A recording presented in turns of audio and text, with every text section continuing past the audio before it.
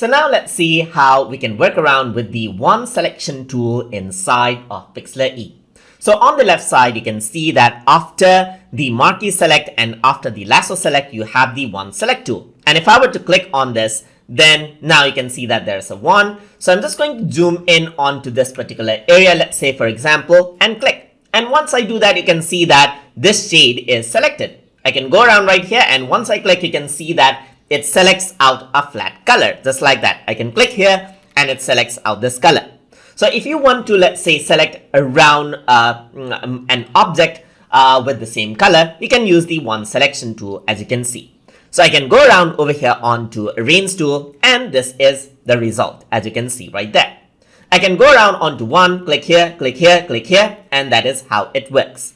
So I can also go around, click this, and I can go on to add to selection tool right here. And if I were to click here, you can see that I can add to the selection as well. Similarly, I can go around over here onto remove from the selection as well to remove out certain portions, just like this.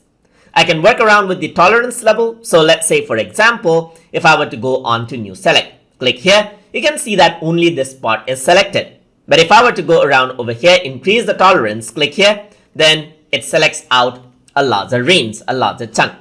So here, if I were to go around and click here, let's say, for example, decrease the tolerance. Let me click here again outside. I'm just going to go around onto new selection, click somewhere outside right here. Let me press Ctrl D to deselect, and I'm going to go to one tool again. So I'm going to decrease the tolerance right here and click on this section right here. So let me just increase this a bit right here. And then if I were to click here, right here, you can see that that is selected. So right now, if I were to move this, you can see that the edges are very, very sharp.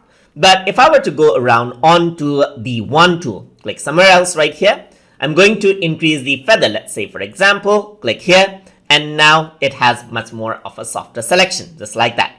I can go around onto the wall, one, and click here, and you can also work around with anti-alias. Let's say, for example, and then if you were to turn off the anti-aliasing, then the selection becomes much more sharper. So I'm just going to decrease out the feather right here. So I'm just going to keep it to 0, select this, and if I were to move this around right here, so let me just move this around, and then what happens is that the selection is much more sharper, as you can see right here.